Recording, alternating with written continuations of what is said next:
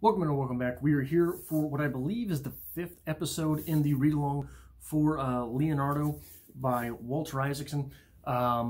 This is a bit of a strange chapter. We're going to break chapter 3 up into 2 parts, just like we did chapter 2.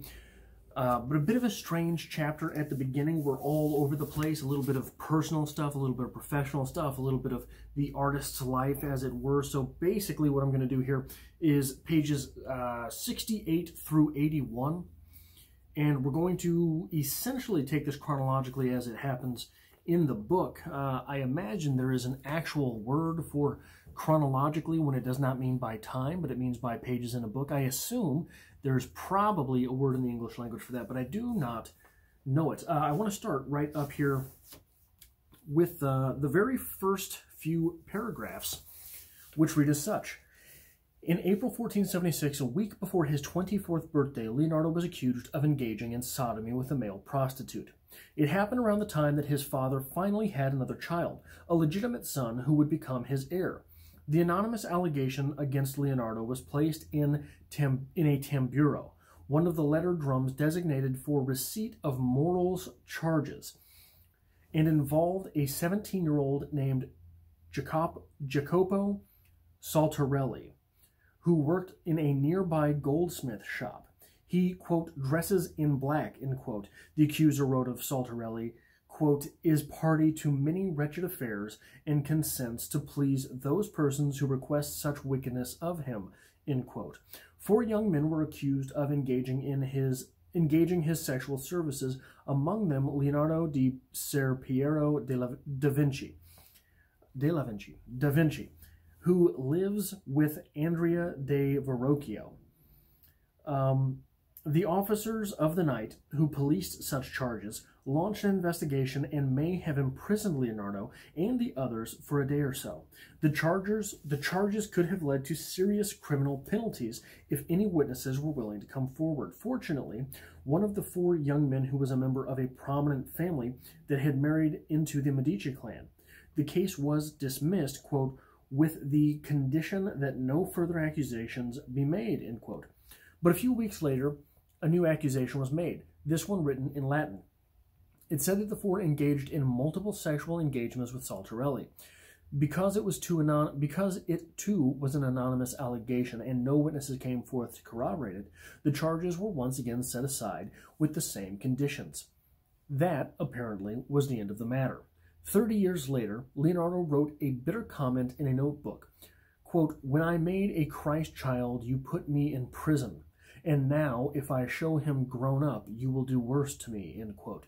The comment is cryptic. Perhaps Saltarelli had modeled for one of his depictions of a young Jesus. At the time, Leonardo felt abandoned. Quote, as I have told you before, I am without any of my friends, end quote. He wrote in a note. On the reverse of this, quote, if there is no love, what then? End quote.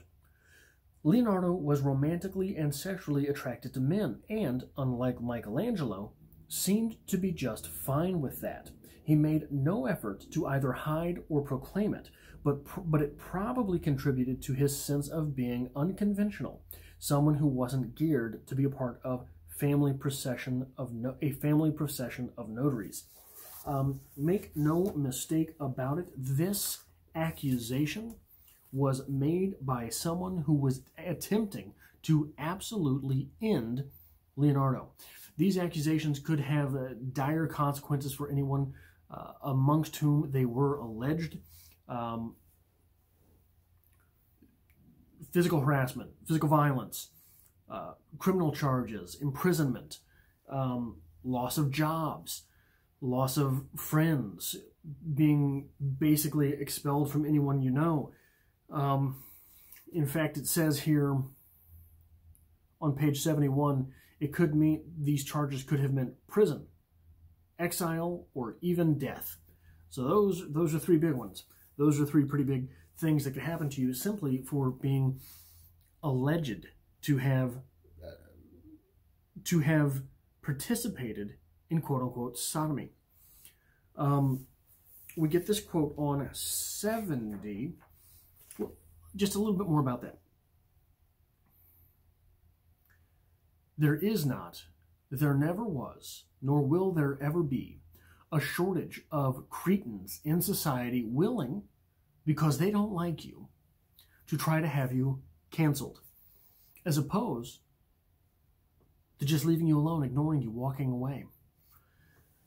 The fact that someone so brilliant and so important to culture and the human experience as Leonardo faced something such as this should be startling, should be sobering, should prompt each of us to go into those places of our own souls that not only might be canceled, but also I don't believe that any of us is without some sort of prompting in this direction. I think that everyone is on occasion subject to the whimsy that might, oh, I hope this happens to this person, this happens to that person. I think it's necessary that we always catch ourselves in these small moments, no matter what someone has done to you, no matter where you find yourself, and try to find the humanity in yourself. If fuck that other person, then fuck that other person. Fuck them. Don't let that make you a different person. On 70, Leonardo was never known to have had a relationship with a woman, and he occasionally recorded his distaste for the idea of heterosexual copulation. He wrote in one of his notebooks, quote, "The sexual act of coitus and the body parts employed for it are so repulsive that if it were not for the beauty of the faces and the adornment of the actors and the pent-up impulse, nature would lose the human species." That's some strong language. That is some strong language. And we have on the kissing page to this, page 71, this comes to us from the narrative itself. A 1484, this is about, a 1484 papal bull likened sodomy to, quote, carnal knowledge with demons, end quote.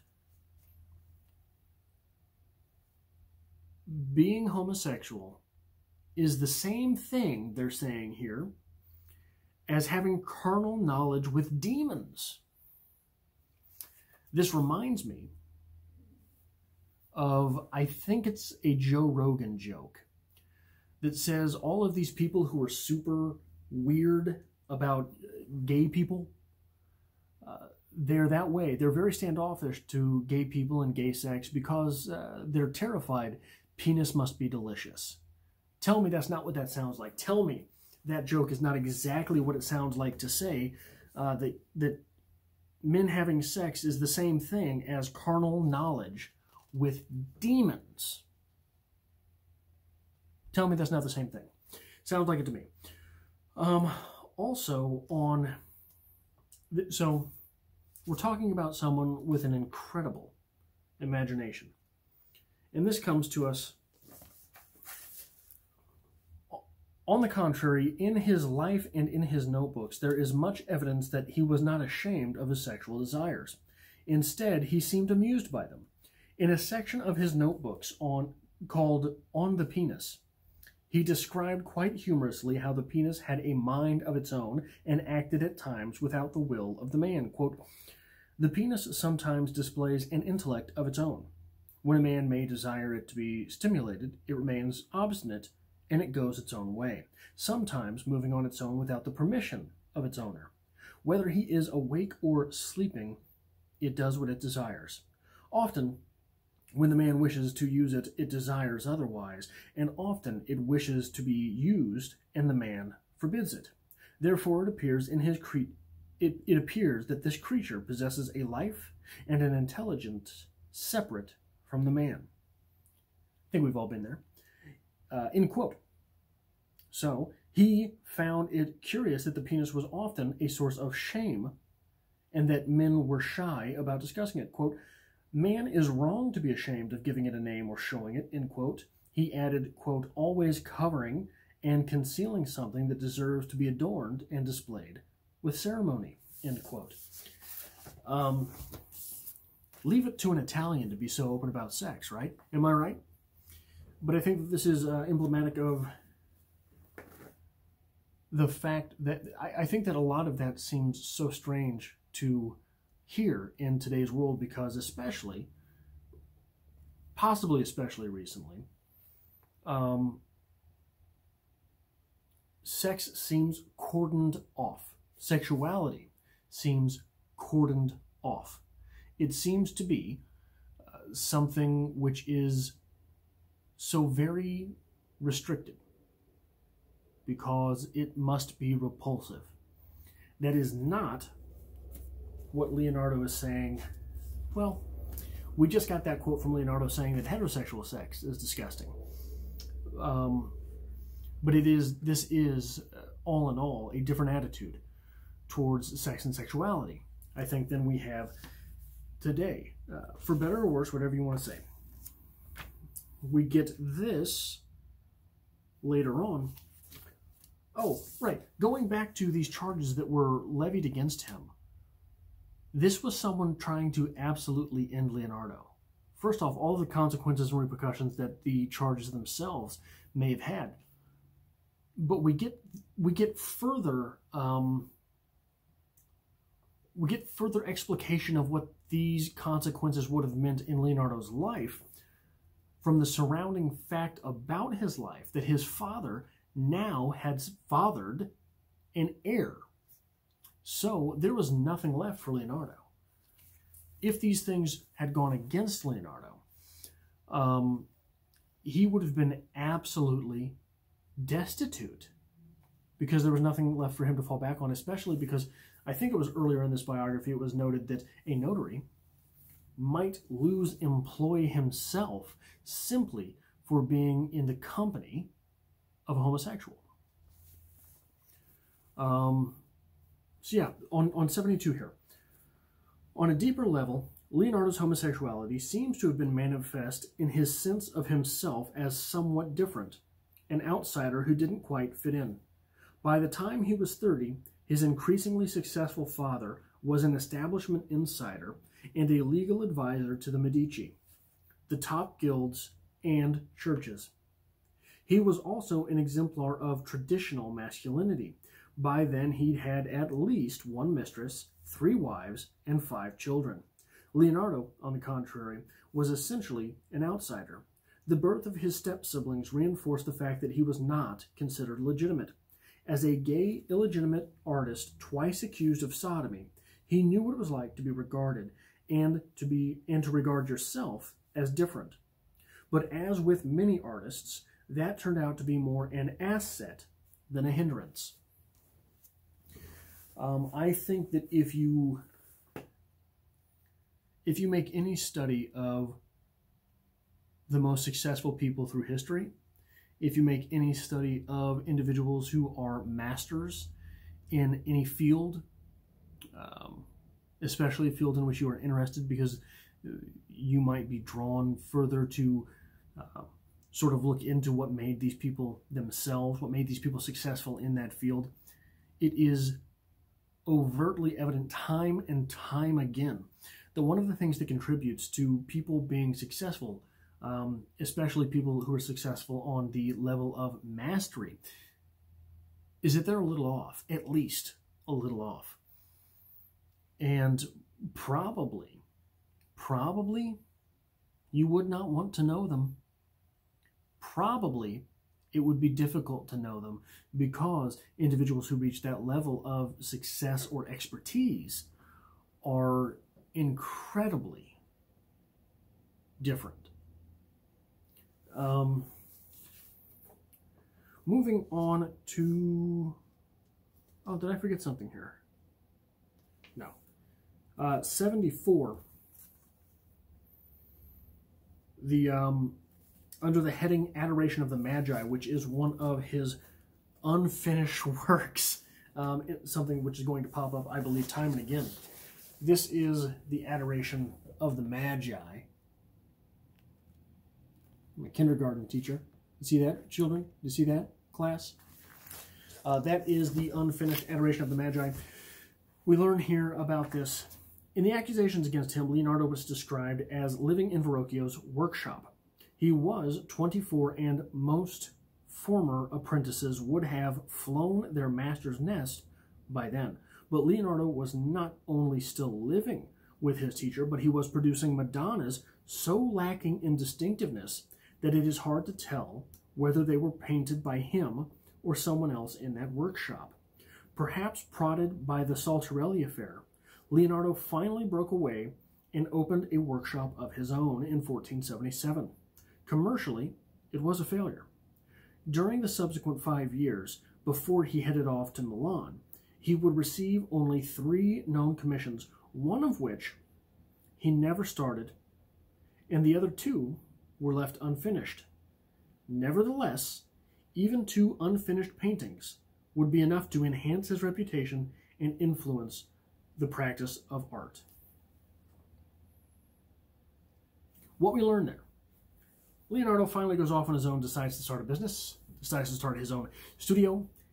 He gets 3 jobs. 3 people come to him and say, hey, I want you to paint this for me. 3 people said, hey, I got a job for you.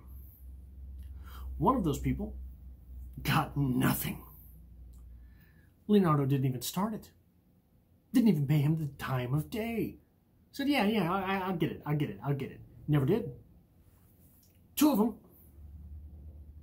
he started and never finished.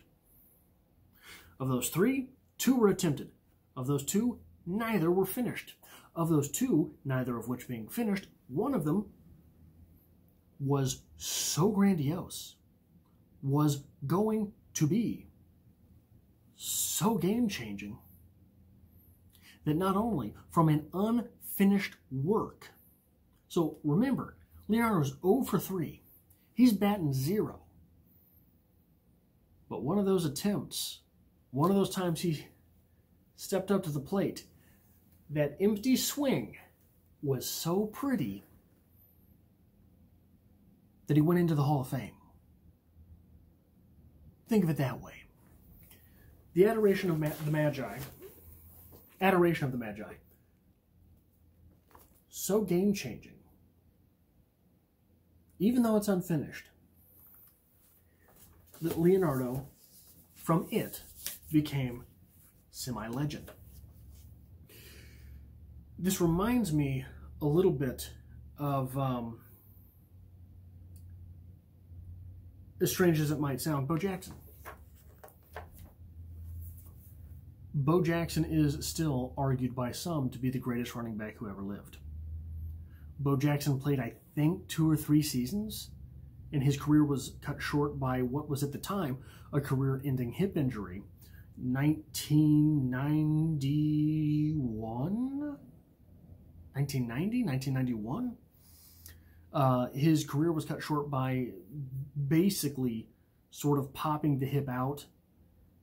During a tackle, his hip was popped out of socket and then went back in socket to devastating effect, and he was never able to run as he had. He is argued by some to be the greatest running back of all time, despite the fact that he didn't really get to accomplish much. That's what this is like.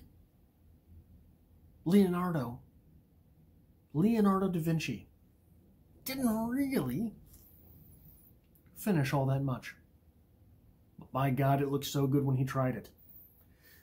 We get further on 74. There is no evidence that he started on the work. However, some of the sketches were inspirations for a painting that he soon began on a related theme, the Adoration of the Magi, which is the one I showed you. It was destined to remain unfinished, but it became the most influential unfinished painting in the history of art, and in the words of Kenneth Clark, quote, the most revolutionary and anti-classical picture of the 15th century, end quote. The Adoration of the Magi thus encapsulates Leonardo's frustrating genius, a path-breaking and astonishing display of brilliance that was abandoned once it was conceptualized. So it seems Leonardo needed a fire lit under his ass. We get this from page 77. Leonardo was often critical of Botticelli, whose version of an Annunciation scene painted in 1481 was probably what prompted Leonardo to write, quote, "I recently saw an Annunciation in which the angel looked as if she wished to chase Our Lady out of the room with movement of such violence that she might have been a hated enemy, and Our Lady seemed in such despair that she was about to throw herself out of the window," end quote. Leonardo later noted correctly that Botticelli, quote, "makes very dull landscapes," end quote, and lacking a feel for aerial perspective, painted both close and distant trees the same shade of green. This is what we needed. A little bit of taste of rivalry. One thing that I think is often lost in today's shit-talking society is that it used to be, when you talked shit, you were expected to back it up. Otherwise, you had to face the social consequences. And because of that, there was an innovative quality of spite and of shit-talking. It used to be, you better figure it out. If you talked all that mess, you'd better figure it out. And because you'd better figure it out, oftentimes you were forced to try new things. This is how a lot of rivalries in art go. There is a bit about the rivalry between Ernest Hemingway and, oh, damn it. How am I blanking on his name? Where are we at here? William Faulkner. Ernest Hemingway and William Faulkner. Whereby William Faulkner said something about Ernest Hemingway always using such plain language and such small words. And Hemingway retorted, "Oh, poor William still thinks that the best literature comes from 10-cent words." Something to that effect. I'm not quoting it exactly, but something to that effect. And so, because those things were said, Ernest Hemingway had to find a way to filter such great art through simpler and simpler language. Otherwise, he would be seen as giving in to pluck out Faulkner's 10-cent words. By the same token, William Faulkner, if you pay attention to a lot of his writing, he would use Hemingwayan, in fact, he would use Hemingwayan type language from time to time to really punctuate things. But he was seen, he is still heralded, instead of a minimalist, as a maximalist. He would take very simple things and stretch them into very big things, thereby making the character's world the biggest thing, thereby making the character's truth what we have to interpret. Versus Hemingway, who did things so very calmly and so very distantly as to say, I am presenting the truth, the actual truth of what is going on, and I'm making you pick out the character's truths. Here is an example of William Faulkner using Hemingwayan language. If I get that in there, oh, it's backwards anyway, that sucks. It is a chapter from As I Lay Dying where Vardaman, a child, the entire chapter is, my mother is a fish. It's the entire chapter. That is an example of William Faulkner using some Hemingway type language. But that is all I have for this episode. I hope to see you back next week as we take on part 2 of chapter 3 for episode 6 in this series.